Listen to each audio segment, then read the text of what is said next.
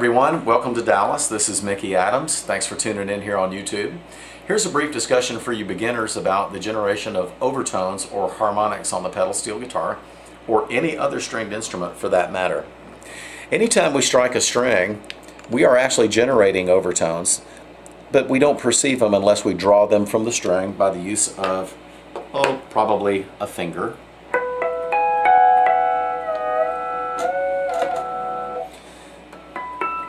What we're effectively doing is dividing the string into equal segments. I'm going to depress my B pedal and strike the 6th string, which is A. If my guitar is tuned to concert pitch, what we call A440, it means that my A should be tuned to 440 cycles per second. This is the A below middle C. Now, if I divide the string in half with my finger, I perceive 880 cycles per second.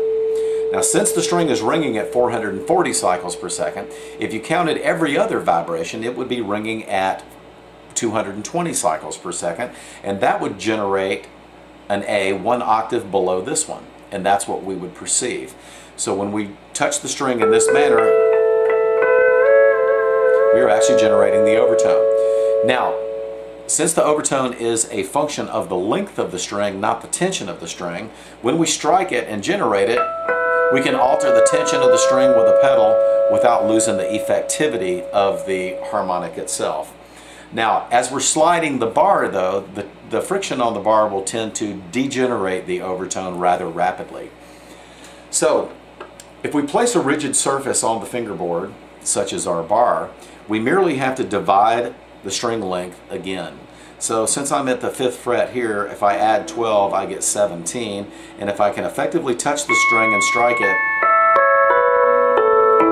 I'll generate the overtone. If I divide it again, which would then be here and then here, I'll get other overtones. But again, like I said, they're rather faint, and you have to be very, very precise in order to execute these.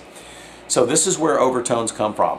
So bear this in mind, guys, that when you're playing chords, you can strike a chord and then touch the string and get the overtone.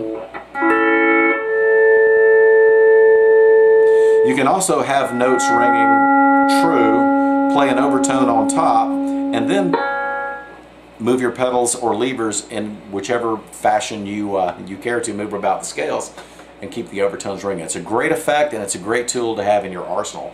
I hope this has opened up some doors for you guys. Thanks for tuning in. We'll see you right back here at the pedal steel.